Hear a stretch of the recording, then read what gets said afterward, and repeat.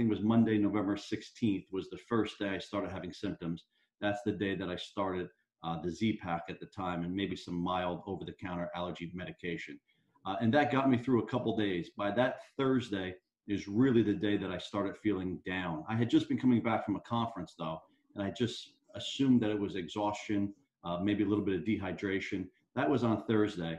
But interestingly, I was not up to come into the office. I just went home. I was not feeling right. And that's very unusual for me. So I was very sick on Thursday into Friday. By Saturday was the time that I first reached out to my doctor thinking I know my body, and this is not my body's standard reaction to either a sinus infection or allergy. So I did consult my doctor at the time, told him that I was having some aches.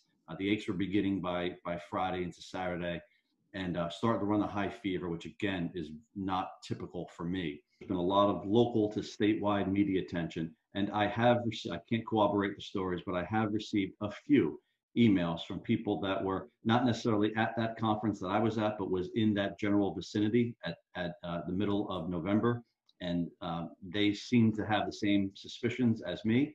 And they've indicated to me that they are going to get corona antibody tested.